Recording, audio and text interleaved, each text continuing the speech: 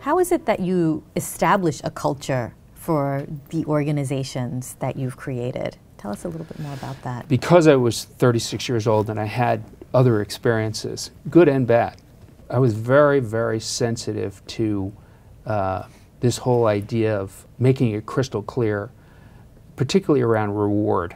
I had come from an environment where the reward kept changing, and it had me constantly looking over my shoulder, and I just said, I will never do that to anyone. There's plenty of money to be made by making it crystal clear how you're going to reward somebody, so document it, agree on it, stick with it.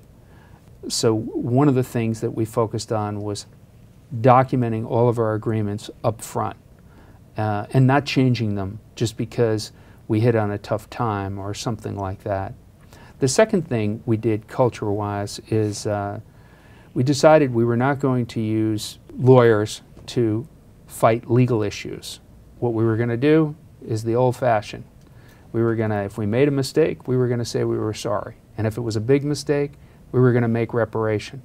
And we built tremendous trust with our customers by the old-fashioned, if you make a mistake, say you're sorry. And I used to make presentations going around the country, and one of the messages that I always conveyed is, inevitably, the folks that I was meeting with, if a mistake is made, acknowledge it, raise your hand. We understand. Mistakes will be made. And it saved us millions of dollars. And it made people feel more comfortable in their role.